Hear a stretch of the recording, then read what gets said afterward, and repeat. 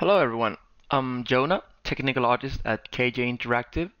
Today I thought we'd take a look at the new timeline-based Vertex Animation tools found in the 4.8 update of Unreal Engine 4. I'm going to put down an annotation here so you can skip the Vertex animating part if you already know how to do that. And for those who don't know or just feel like following along, let's just get to it. First of all, I'm just going to grab a few of the vertices on my little pig.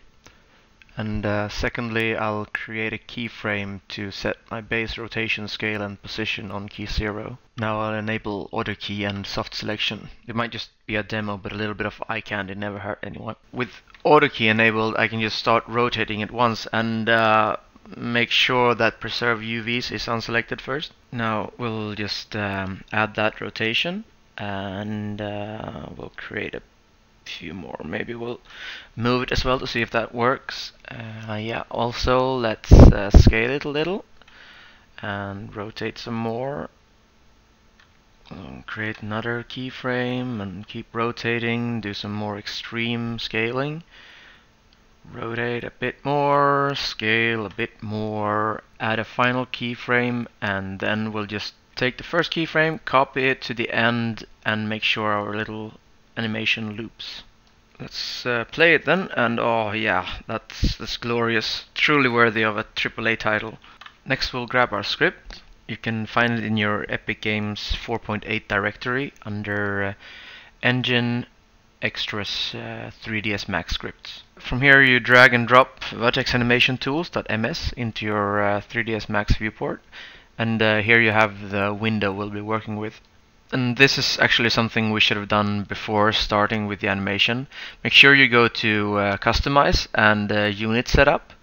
Here you'll find System Unit Setup. Make sure it's set to centimeters, otherwise this might go wrong. Also make sure this is set to generic units.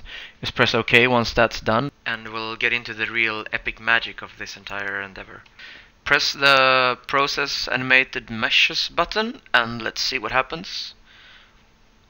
It seems to be processing my mesh, and now I'll just switch to a better place for my textures, and I'll save my EXR as pig underline anim test. As you see here in my export folder, I got pig anim test underline normals.bmp and pig anim test.exr. These are the textures that will drive the animation later in Unreal.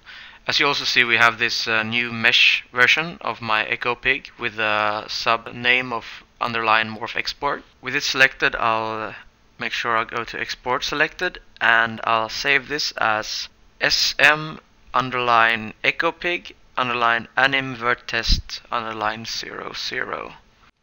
The last thing that's important is here in the export window.